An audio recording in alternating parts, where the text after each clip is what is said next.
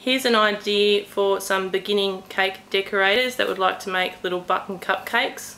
They're really quite easy to make. You just need to cover your little cupcakes with some buttercream icing and a fondant topping, and then make your little buttons by using some moulds. There are various moulds on the market, but mine that I used is this one.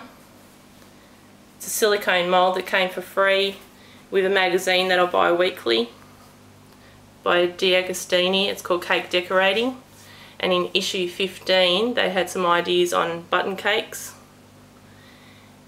and gave you the silicone mould for free.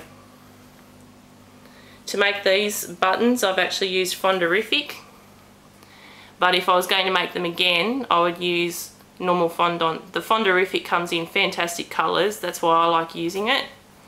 But the fondarific gets quite